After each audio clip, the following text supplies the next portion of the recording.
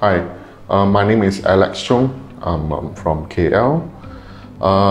During these 4 days on this course, I learned a lot about programming, on coding, and the basic things that we need to do or we need to learn to become a full-stack developer. So as for the trainers, they provide a lot of information, but as for beginner like us, they take some time for us to digest.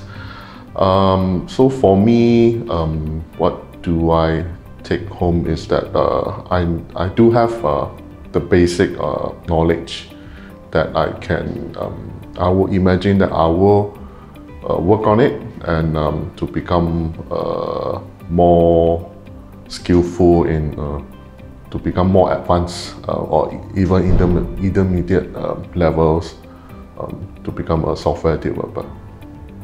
Yeah.